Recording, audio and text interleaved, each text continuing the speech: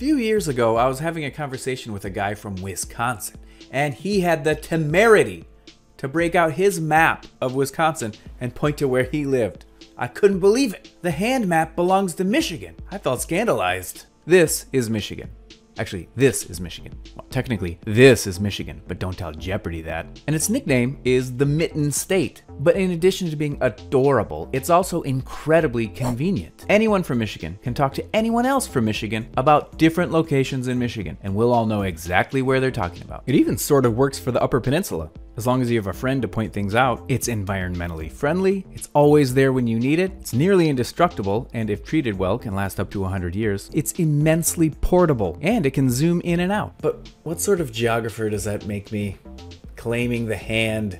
Only Michigan can use the hand. How valid is this claim anyway? Maybe I should just open this up in an honest-to-goodness GIS like a real geographer and warp this photograph of a tender, tender hand to the true geography of Michigan and see what we get. I'm using the georeference tool to create a set of control points from the image to geography, and it'll warp the image to reality. Adding 10 or more control points gives us a little bit more mathematical flexibility, so I can use a different transformation than the simple default. In this case, I'll choose spline, which is a true rubber sheeting sort of experience.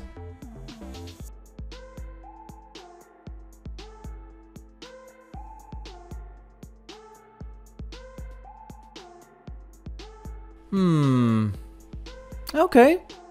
But what about the Upper Peninsula?